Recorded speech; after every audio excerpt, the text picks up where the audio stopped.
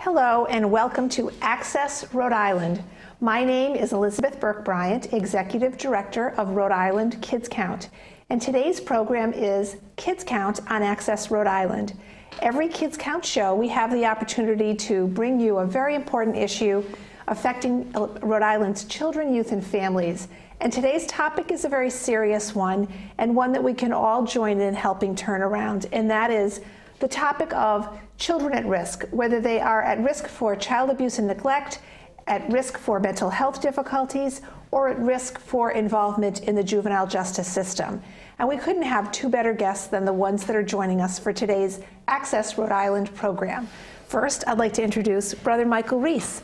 Brother Michael Reis is the Executive Director of Tides Family Services. It's great to have you on the program. Thank you for inviting me. And next to Brother Reis is Ben Lessing. Ben is the head of Community Action. Here I'm going to completely botch your name because I'm thinking about things to come. So if you could say the name of your organization, I apologize. Family Resources I'm the Executive Director Action. of Family Resources Community Action. Okay, so well, let me start that again to welcome you from Family Resources Community Action. And it's great to have both of you on the program. Family Resources Community Action has been such an outstanding partner organization to so many people who work in the child welfare field. Ben, your leadership of that organization has been outstanding. And we know that based on your incredible work in other states, including Massachusetts, you really bring to your work in Rhode Island a lot of experience that we could do well to pay attention to. So thank you for your partnership over the years. Thank you. Brother Michael, you know, it goes without saying, Tides Family Services is really doing such great work on the front lines, you know, with the nightly and daily tracking of youngsters that are either in the child welfare system just coming out or at risk of getting more and more involved. And we know you have a family-centered approach. So thank you for being on the program. So this is really, I think, you know, Ben and I were talking before the program began about the fact that this is a continuum. And we are just really wanting to cover a lot of ground in this conversation today, and I think we want to start really from where we probably want to end as well, and that is prevention. So Ben, could you just tell us a little bit about your background before you got to Family Resources Community Action? I know you have had a lot of different roles that you've played in this field, so if you could tell our viewers about your background, that would be awesome. Sure. I spent a good part of my career in community mental health. I began working in Woonsocket in 1981 through 1992, and from there left the state, went to Massachusetts, worked for a couple of nonprofits, and ended up working in the child welfare system as an administrator in the child welfare system. And there I was involved in some fairly large system change efforts designed to bring community-based services closer to child welfare services. And we did that on a statewide basis, and we were able to really serve families more comprehensively and to tailor services for families. And then in 2000, I was hired at Family Resources, then Family Resources, who immediately merged with the local community action agency and became Family Resources Community Action. And really the significance of that was that we were able to be comprehensive in terms of our service delivery. So we do a lot of work with people living in poverty, and almost every family that we serve from the child welfare system, for the most part, is living in poverty or on the edge. And so we're able to work with them around employment and housing and basic needs, as well as other child welfare types of programs or other clinical types of programs. And in 7 days, we become Community Care Alliance because we're merging with NRI Community Services. And so we will have a broad continuum of over 60 programs that will be able to provide everything from basic needs to mental health services. And we are very excited about that because we think that for the people that we serve, we're really going to be able to add a lot of value to their services. Well, congratulations on that soon-to-be merger. And I think that's what caused me to stumble so much, because I was already thinking about your new name and stumbling over whether to use your new name or your old name. But new name or old name, I was thinking that merger is going to just increase the number and array of services to your already very, very impressive array of services. So people in Rhode Island are going to be looking forward to that new iteration of what has been a really long, successful track record of both groups. So congrats on that in advance. Thank you. And I think that you mentioned a key word, poverty. You know, I think we talk about poverty a lot on the Rhode Island Kids Count program. A family living in poverty right now is living with a family of 3 at a little under $19,000 for a family of 3. Very, very difficult to get by. And yet we know poverty, as we say at Rhode Island Kids Count, it's the #1 indicator we track because it makes a difference to every single other thing that we track. And so the comprehensive approach that you take at your agency is best practice, right? It's not ignoring some things while you handle others. Do you think that that is a prominent enough lens for child welfare work in general? I think that it has to be going forward. I think it has to be, I think comprehensiveness really has to be the focus. And I think we're at a point now when we really need to move away from sort of single design programs, and we have to be able to look at the whole family, and we have to look at the whole family's needs, so that, you know, it's in many ways child welfare systems historically have looked at only the kids. And it's important to look at the kids, and it's important to keep the kids safe. It's important to deal with whatever trauma they've experienced. But if you're not also working with parents, if you're not also attending to their mental health issues or their substance use issues, or the fact that they're struggling with getting a job, or the fact that, you know, they are in recovery and trying to have their kids return to their lives and so forth, you're not doing the whole job. And that's what we really have to be about, you know, going forward. And so that requires either having arrays of services that you can really be flexible with in terms of customizing for families, or it requires, and Brother Michael and I have done this a lot, requires a lot of collaboration. So it's, you know, kind of the era of the sole social service or nonprofit organization really needs to be behind us in a sense. We really need to we need to work together in a much more positive way, in a much more proactive way. Well, and we'll turn now over to Brother Michael, and I know that both of you have been long allies and colleagues, and everything that Ben and his colleagues do at his agency either make or break how big a caseload is for you, right? Because it's a continuum, and if prevention can happen early and successfully with keeping kids in school, then they're less likely to become involved directly in the juvenile justice system. But why don't we take a pause now and ask you, Brother Michael, what Tides Family Services does, and who do you serve? We serve DCYF youngsters, both child welfare and juvenile justice youngsters.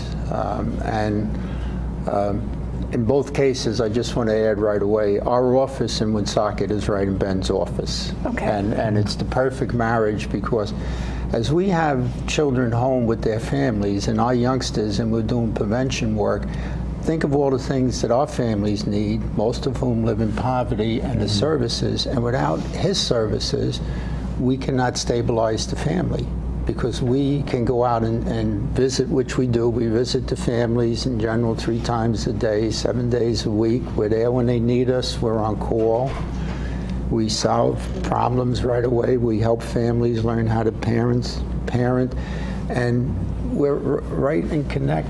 And that was the idea a number of years ago when we joined and we moved in. So the new alliance simply took the 3 of us that were working together, and we're still very much so together, to provide the total array of services. In the other main area that we do that you would be interested in juvenile justice is we are the major referral for youngsters out of the state training school. And we have a special project called the Youth Transition Center. In Pawtucket and in Providence, probation workers actually work out of our building. So when we have meetings with the youngsters, probation workers are there. And again, we try to connect with other members of the community. These youngsters are in there on a condition of their release from the training school. And over the years, it's been proved very effective. We also recently completed the SAMHSA grant in conjunction with the department, 3 years, and we use CBDT, which is a drug counseling kind of a program, since most of the youngsters in there coming out of training school have some substance issues. And very happy to report that we had very great statistics. Yale University evaluated it. We had a very successful group of 70 young men that left us, and women. And the data was, again, very encouraging that the place to go and to work with them is in the community. That's where they go back to. So we're faced with a dilemma, particularly in the poorer areas, where to protect a youngster, DCYF removes the youngster. But in removing the youngster, where do they learn the skills to deal with the family and to deal in the community? And by the way, I don't know if we recorded Elizabeth in kids count, but it's amazing how many of our kids, when they're out of the jurisdiction of the court, run right back to the situation that the court removed them from for their own protection. So I think that's something to keep in mind, that working in the community is very successful. Parents are very interested. You know, sometimes people say the parents don't care, they don't come to a meeting. When you go to the house at 8 o'clock at night, they're there, and they want to know, how's my son or daughter doing? And they simply have jobs, and usually single parents, where they can't take time off from work. So I want to be clear with people, because frequently I get that they don't care about their children. That is not true at all. They very much so care, and they relish the fact that we can combine and provide services to help them maintain and learn better skills to parenting and holding a family together. Well, if we can switch back to you, Ben, I know just looking in the Kids Count Fact Book, which is always in my lap, that there are about 2,200 what they call indicated cases of child abuse and neglect every year in Rhode Island. That stayed pretty stable. And then there are about 2010 children removed from the home and placed into out-of-home placements. And I know as we've been tracking this, the number of children in out-of-home placements has been pretty steadily declining, thanks to a lot of earlier intervention and community-based work. We're starting to see that level off and start to go up a little bit.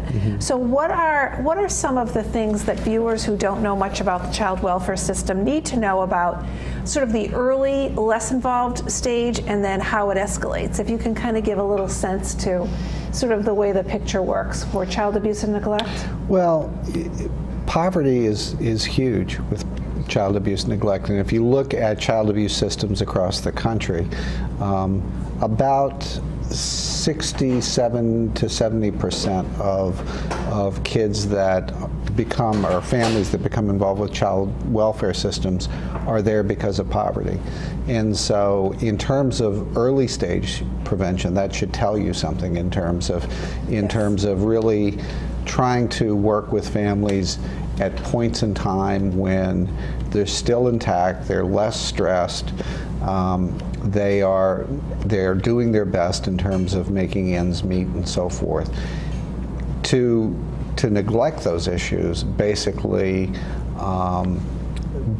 indicates that over time that group of families is going to have more and more problems. So all of the sort of human service challenges you hear us talking about in the state, affordable housing, decrease in SNAP benefits, employment and training, GED, all of these things have an impact in the long term.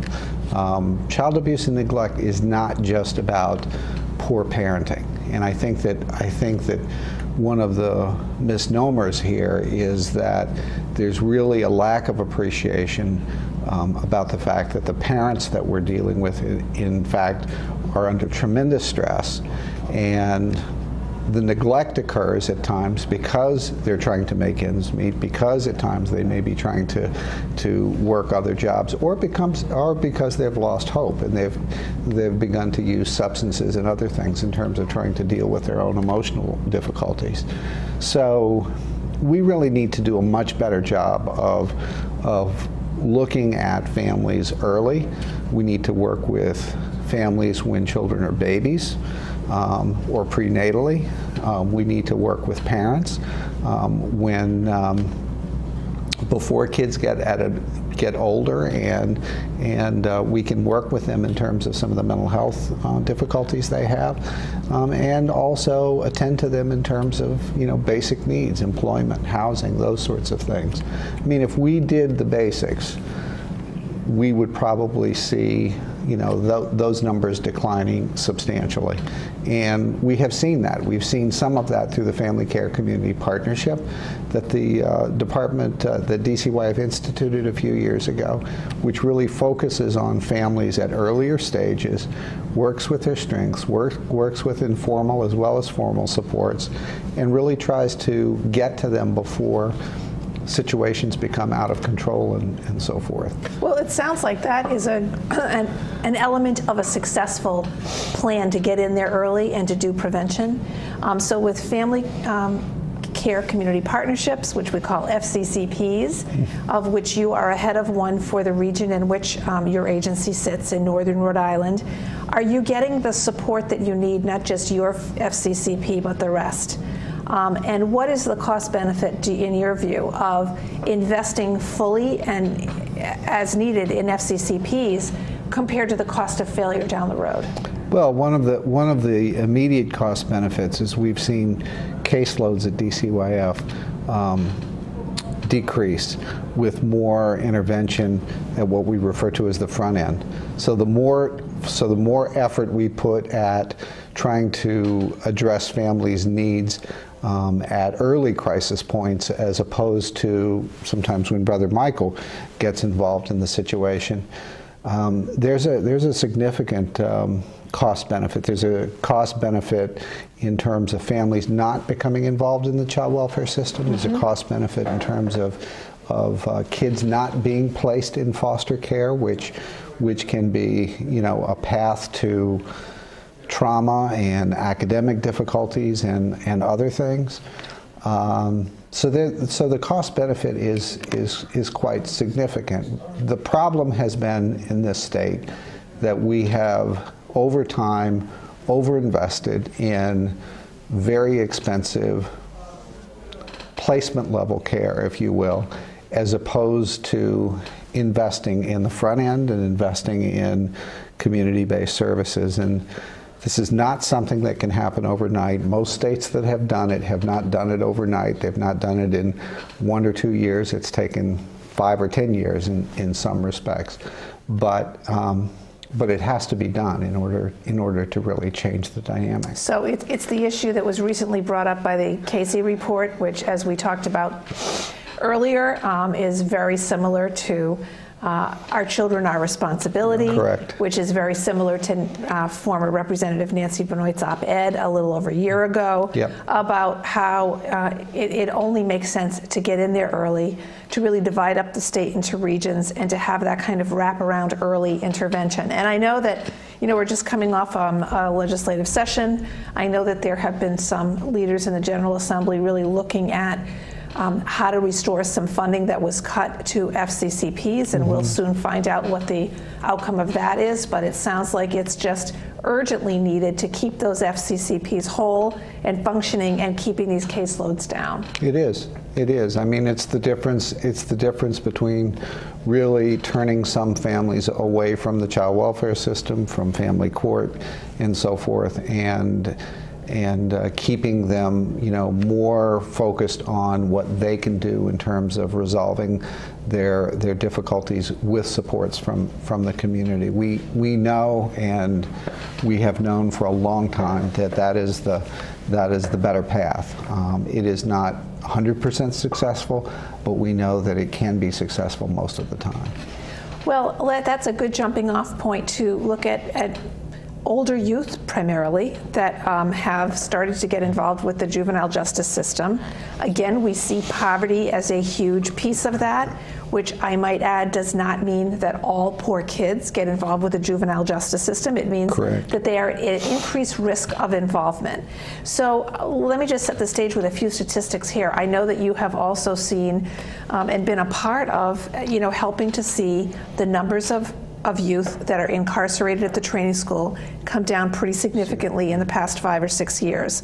I think our statistics show that the caseload in any given day at the training school was a high of around 215 back in around 2006, and now the average daily population is around 83. So that's a very good number in the right direction. Right. And in addition, the other thing we track is the number of kids that during the course of a year are at the training school for 1 or more nights, and that used to be a high of around 1,100 kids, and now it's about 408. So, Brother Michael, what would you sort of give credit for in terms of this very significant trend, which I might add is seen in Rhode Island as well as other parts of the country as well? Well, I think a lot of it has to do with the juvenile JDAI.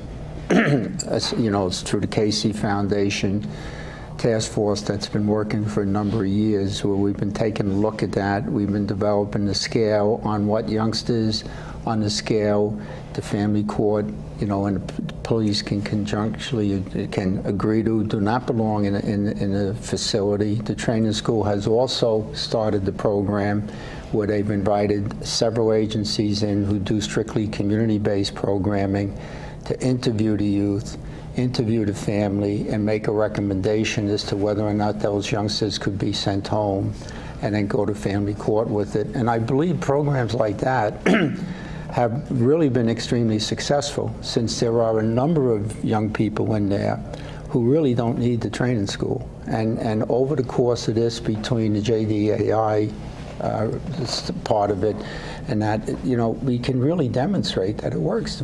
Again, I want to come back to this because I think people just don't get it. I hear so many times they don't care. It's not true. When you come in and you go to the house and you meet with them and they know you're serious and they know you'll come when there's a crisis, they join. That is something that really connects them. It's a partnership to get their child back on track, back engaged in school, and leading a productive life. And then one of the things we were able to do with Ben and resources with Chris, with the two programs merging, is access psychiatric services. We don't have that capability, and in our initial work together, we were then able to get the psychiatric services that either parents or the youth needed directly working with us, as opposed to a clinician sitting in an office monitoring the case for the psychiatrist, but they never out in the community. They don't know who these kids are hanging with. So, I mean, I just want to come back to that it really the prevention services of mental health. Services, mental health, and everything.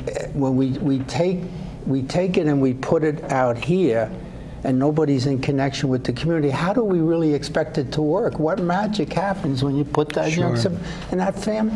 It just doesn't work. So I think it's a combination of things that Ben's been talking about, and the data is pretty clear. The more we commit to community, and the more we go out and we do it. And I would tell you that we had a case, and it was really depressing. This little girl was in residential for 7 years. Meaning a residential out-of-home facility. And we're trying to, at one point, this goes back in time, to reunite her. And the department was very good. And we were able to get different agencies to work together. But this little girl would run away. She was turning 18, DCYF. She had no skills. She only knew what she remembered from being there and what she learned in a residential, which is fine in a residential but doesn't work in the streets. And it's touch and go, but that's what I want people to understand. When you remove them and they have nothing left in the community, they're going to go back to that community. Right, and they're not going to be prepared. Yeah, and then when she gets pregnant, if she gets pregnant, we have a young mom who was never parented. So I will tell you from experience, having counseled a number of young ladies, it's not uncommon when they have their first child. They don't know how to parent. And thank God they call the agency. But Brother Michael, I think what you've said to me so many times is you don't want that cycle to repeat itself. That's right. So we're running close to the end of time, if you can believe it. Tell me one quick success story of a youth that is an example of what can happen if you get in there early and you get things turned around. Yeah, I remember she was, and I'll go back because this ties in both of that, and she was terrible in school. She was thrown out of school. The parents were faced with a decision of putting her in family court on a voluntary, getting her involved. They made a decision not to. We kept her in the community, and we were able to work through that. And she now is successfully working. She has a job. And a while back, when her son became 13, she called me up, and we had a nice talk. I hadn't talked to her. She said, "Brother," she says, "the apple doesn't fall far from the tree. I don't know what to do with my son." And I said, "Well, I didn't think you would." But she right away got involved in the counseling because she wanted help with parenting. And to this day, the son has never gone back, and she continues to work. And I think that's what this is all about. It might sound simple, but this is a kind of basic needs. It's all about this, caring in the community, and it works. So thank you, Brother Michael. And Ben, I know that there's been what seems like a huge spike in substance abuse cases and tragic deaths as a result of substance use. How is that having an impact on kids in the child welfare system right now? Placements are going up. Placements are going up, and one of the things that is a problem in our state is that there's a real disconnect between systems, between the child welfare system and the behavioral health system. So we really need to be much more strategic about how we utilize behavioral health resources to support what's happening in child welfare. We operate a visitation program that really specializes with families whose parents have substance use and behavioral health needs, and so we do a lot of partnering with behavioral health clinicians and so forth. But if those resources, in addition to the child welfare resources that we bring to the table, weren't there, parents would not be in a position to reunify with their kids. So you really need to do much more integration at the systems level and at the community level in terms of bringing all of these resources to bear for families. And unless we're able to do that, unless we're able to be more strategic about how we deploy resources, how we spend our funds, and so forth, we're going to continue to see the same kinds of placement issues and so forth that we've seen. Child welfare is not a country unto itself. It has to be integrated with other supports and resources in the community, or else it will not work. Well, we're coming to the end of our time together. I know that you will be both very active in what seems like an opportune moment right now to really figure out a plan for Rhode Island going forward. Are you hopeful that that can be pulled off, first Ben and then Brother Michael? And very quickly, unfortunately, because we're coming up on time. I hope so. We have an opportunity. We have an election coming up in the next few months, and I think that we have a strategic opportunity to do that. And so my hope is that the next governor is really going to look at this and really look at the fact that human services is not disconnected from economic development. If you do not do human services well, you're going to have a problem with economic development. So my hope is that the next governor will really embrace that and move forward with it. Well, I hope you concur with what Ben Lessing just said. Yes. Brother Michael, thank you so much for being on the program. Ben Lessing, thank you, and thank you for your leadership. And thank you for joining us for Access Rhode Island and its program Kids Count. Thanks for joining us.